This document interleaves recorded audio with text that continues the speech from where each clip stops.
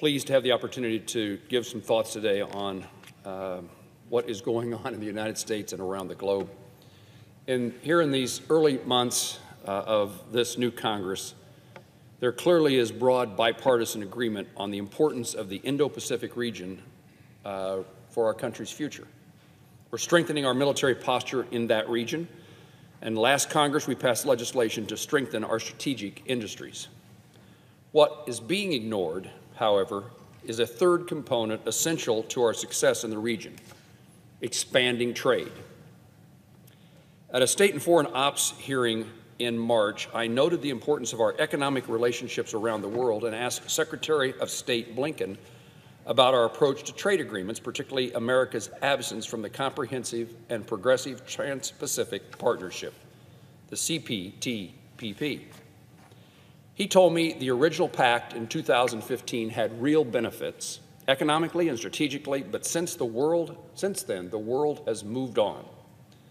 I agree with him. Our allies and our partners have moved on.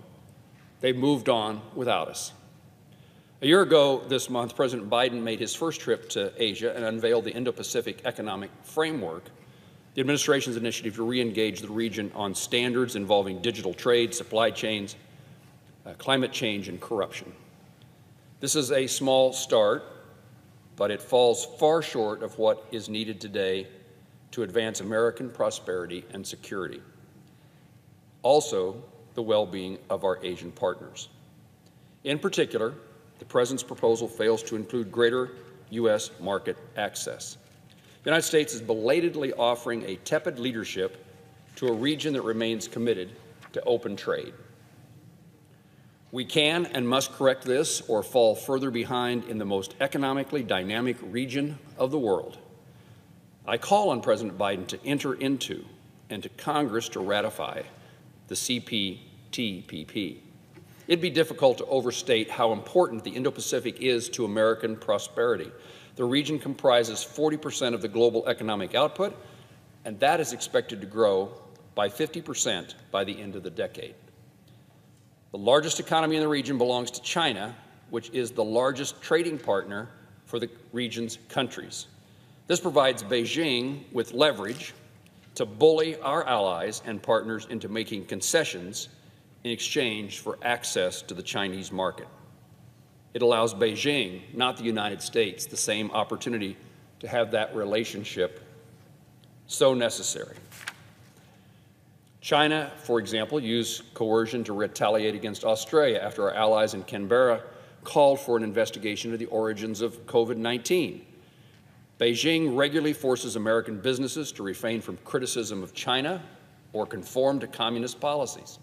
China's leaders can coerce and intimidate because they have economic strength. It is clear China will exert that tremendous leverage over other nations to achieve its global ambitions. Its attempts to bully countries into spheres of influence are on full display through the Belt and Road Initiative, which has left trails of debt traps and human rights abuses. Unfortunately, the United States is ceding our economic leadership that we established and maintained for the last 80 years. Having quit the Trans-Pacific Partnership under bipartisan Republican and Democrat criticism for that departure, the countries we work with, treaty allies and partners, moved ahead. They moved ahead without us, and in 2018 brought into force a successor agreement, the CPTPP.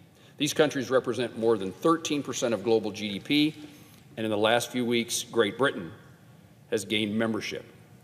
So important is the CPTPP to the Pacific economies that China has applied for membership. They did so last September. It would be a grave mistake for us to assume that in America's absence, China would be denied membership indefinitely. China wants in, despite already having the largest member of the Regional Comprehensive Economic Agreement, which also includes our treaty allies, Japan and South Korea, Australia and New Zealand. This trade bloc accounts for nearly 1/3 of global GDP. These two agreements, comprised of nations with diverse ideologies, underscore the importance of the economics of the Indo-Pacific region. In Asia especially, economics and security are one and the same, and for Washington to ignore That is a miscalculation. Our allies and partners in this region are noticing. They notice our absence. Australia's foreign minister said at the end of last year, and I quote, "America's decision not to proceed with the CPTPP is still being felt in the region. We've reached a stage in the evolution of our alliances where they will increasingly require a fully developed economic dimension as well." In other words, we can't have the same relationship with countries that we don't deal with in trade and economic relationships. At the end of 2022, Singapore's defense minister had this to say, quote, the U.S. increasing their military presence in Asia as a stabilizing force is virtuous. It is good, and we will support that. But then he made this key point.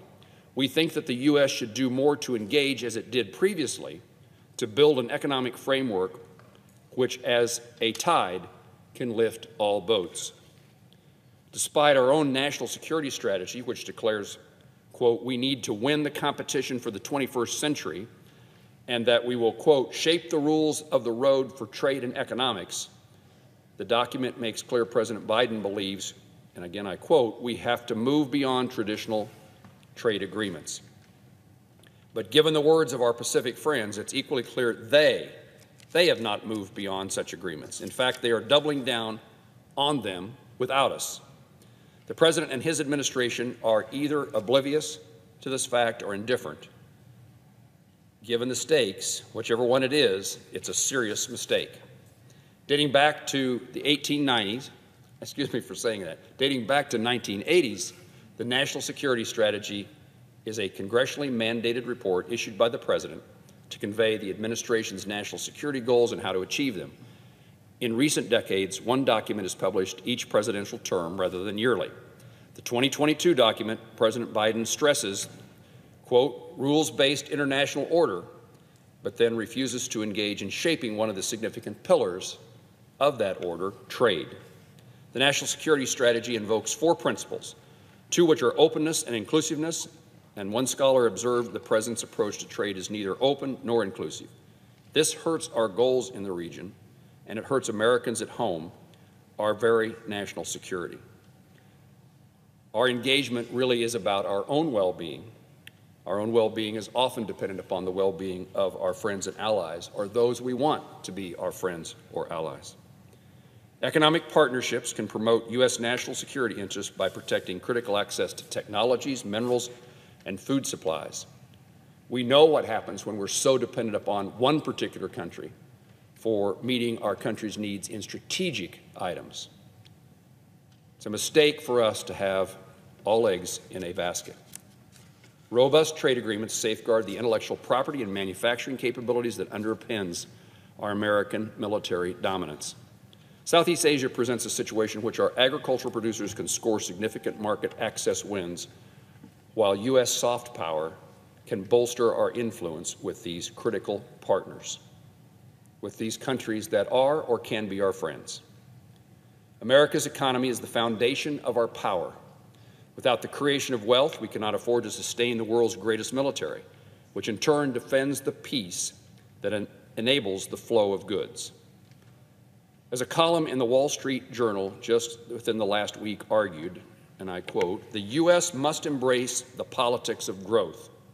Our world must be, and must be seen to be, the surest, fastest path to raising living standards all over the world.